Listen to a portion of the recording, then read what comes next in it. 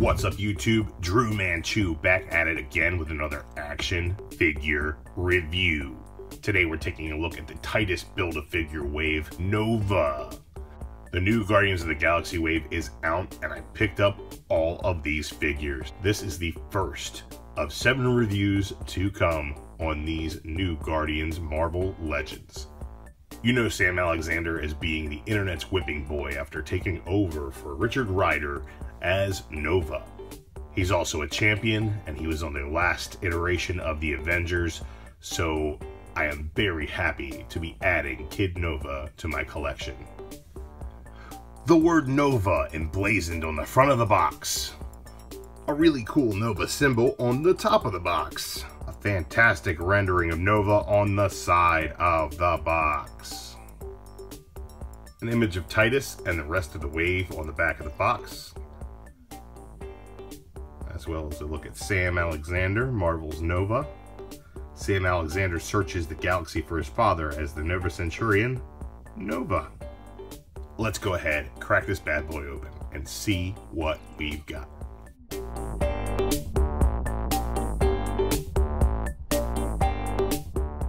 Here we have Nova in action on this articulated flight stand, and he is articulated in flight.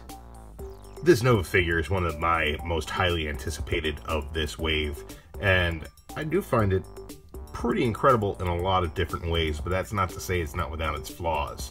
I really dig the head sculpt, lots of sculpted lines on the helmet, great details on the back there. The gold really pops. I dig the teenage body mold, nice skinny body, well articulated. We'll take a look at that in a minute. Does have a bit of a wobble in the upper torso, a little loose there. Some paint scuffs on the gold circles on his back. Kind of miffs me a little bit. Scuffed chunk right out of the back of the calf there as well. A mold issue because there is one on the back here. Looking kind of weird there. There's some pretty egregious marbling in the plastic on the calf pieces. You can really only see that if you take a really close look, but being nitpicky, that is a problem for me. And there's this giant blue splotch on his gauntlet there. That being said, I do like this figure a lot. He's got some pretty good articulation. Head looks up pretty far. Down to his chest as well. You get side-to-side movement and a slight head pivot as well. Do dig that. Arms go down about 90 degrees at the shoulder. Bicep swivel. Double jointed elbows. Wrist rotation, as well as a tilt.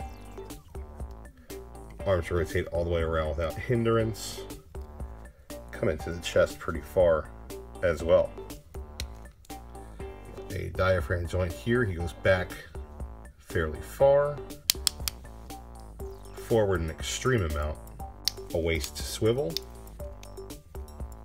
Hips go out about yay far. Kicks forward fairly far. Back just a little bit. You get an upper thigh cut. Double jointed knees. Boot rotation. Toes point forward. Come up quite a bit. An ankle rocker as well. Lots of ankle pivot. Sam is also packaged with this little accessory, this little Nova starfish dude. I don't remember what the hell this thing is called, but it's pretty cool. Strange thing is there's really no way to display it, and it won't stand up on its own. I get it wedged in between his helmet and his hand here for a nice on the shoulder pose, but I probably will not be displaying this thing. Nice touch though. I really dig this Nova figure, and I'm happy to have him as part of my collection. Really can't wait to pose him alongside Miles and Kamala and get some Champions and Avengers action going on there.